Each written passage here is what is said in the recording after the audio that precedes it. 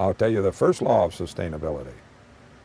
You cannot, population growth and or growth in the rates of consumption of resources cannot be sustained. Now, this comes from the arithmetic of exponential growth. You cannot have growth for long periods of time. And it comes from the idea of sustainability, which has to mean for a very long time. And how long is a long time? Well, long compared to a human lifetime. And when I was first thinking about this, I thought, well, you know, there's that Native American statement about think about your decisions and their effect 7 generations out. But, you know, why stop at 7? I mean, that's a very valuable concept, but why stop at 7? So the first law of sustainability is that you can't sustain population growth. You cannot sustain growth in the rates of consumption of resources, and that's absolute. So anytime then you have a growing population, as we do in Colorado, you're moving away from sustainability. Well, a few years ago, I had a class of non-science students. We were interested in problems of science and society. We spent a good deal of time learning to use semi-logarithmic graph paper. It's printed in such a way that these equal intervals along the vertical scale each represent an increase by a factor of 10. So you go from 1,000 to 10,000 to 100,000, and the reason you use this special paper is that on this paper a straight line represents steady growth.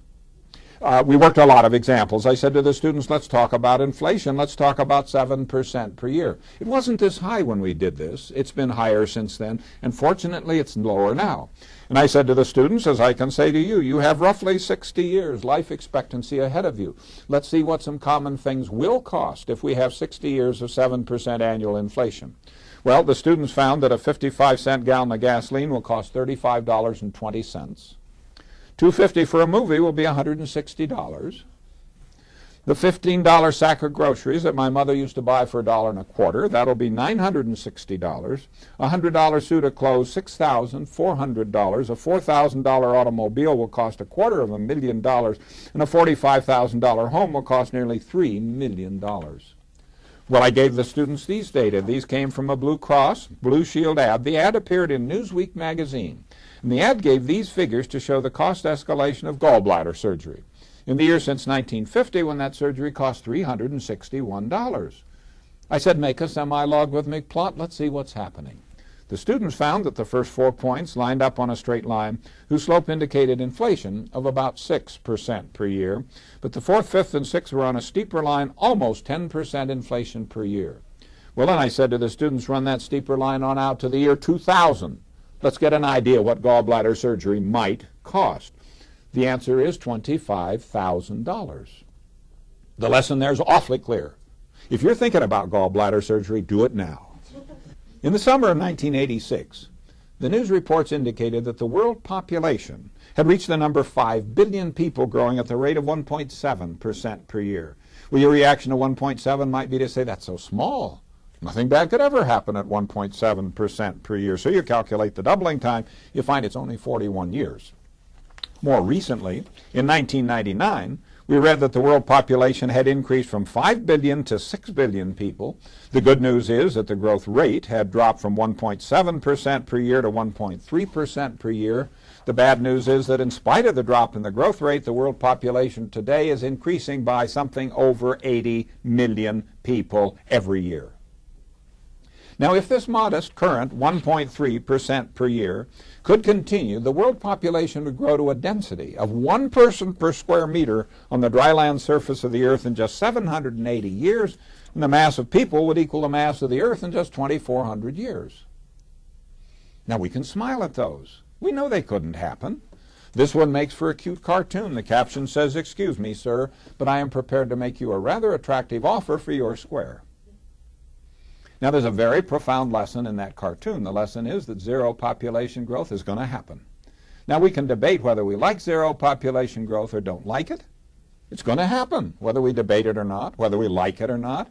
It's absolutely certain people could not live at that density on the dry land surface of the earth. Therefore, today's high birth rates will drop. Today's low death rates will rise till they have exactly the same numerical value. That will certainly be in a time short compared to 780 years. So maybe you're wondering what sort of options are available if we wanted to address the problem.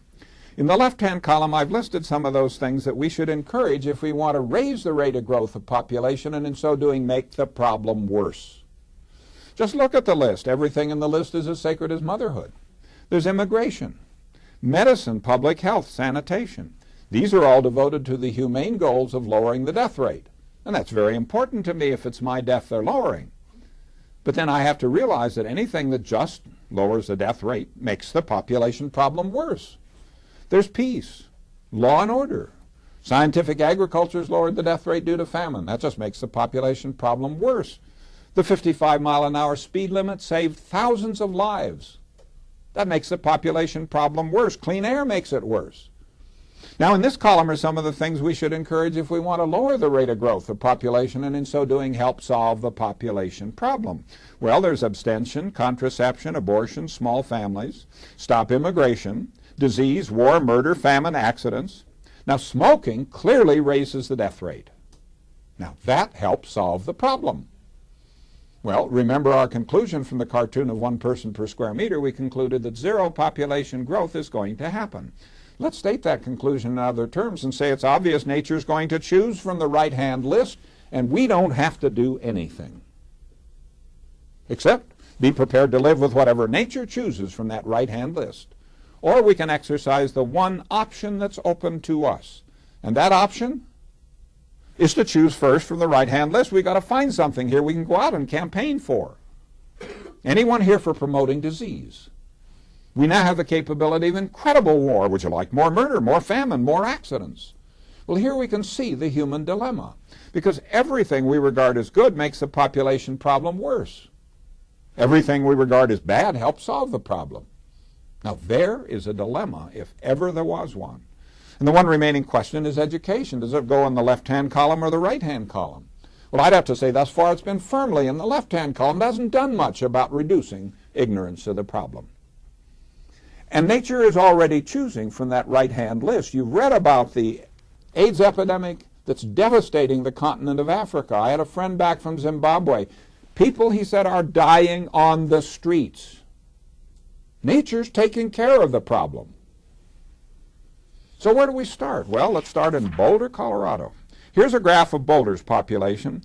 There's the 1950 U.S. Census figure, 1960, 1970. In that 20-year period, the average growth rate of Boulder's population was about 6% per year. Now, we've been able to slow the growth somewhat. There's the 2000 census figure. Well, I like to ask the people, let's start with the 2000 census figure, go another 70 years, one more human lifetime, and ask, what rate of growth of Boulder's population would we need in that 70 years so that at the end of 70 years, Boulder's population would equal today's population of your choice of major American cities? Well, Boulder in 70 years could be as big as Boston is today if we just grew 2.58% per year. Now, if we thought Detroit was a better model, we'll have to shoot for 3.27% per year. And remember the historic figure on the preceding slide, 6% per year. If that could continue for one lifetime, Boulder would be larger than Los Angeles. Now, this isn't Boulder plus Broomfield, Louisville, Lafayette, the other towns in the county. This is just Boulder. Well, it's obvious you couldn't put Los Angeles in the Boulder Valley. Therefore, it's obvious Boulder's population growth is going to stop. Now, the only question is, will we be able to stop it while there's still some open space, or will we wait until it's wall-to-wall people and we're all choking to death? Now, it's interesting to read what the boosters say. Some years ago, we read that doubling its population in 10 years, Boulder is indeed a stable community.